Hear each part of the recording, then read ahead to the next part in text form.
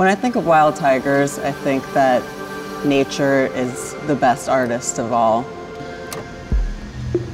It's always been a dream of mine my whole life to do something with WWF, and the fact that Tiger Beer, KENZO, WWF all brought us together, it's a real dream come true.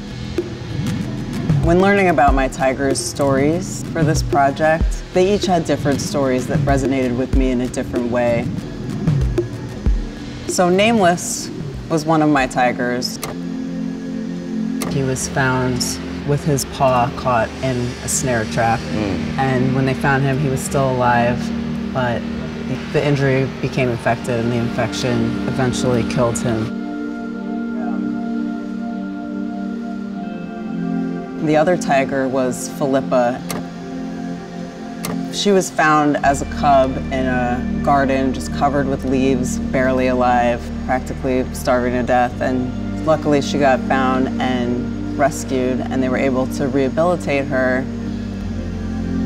I think what I'm trying to do is sort of celebrate the beauty of nature, and I think when people see that, they feel reconnected to nature in some way.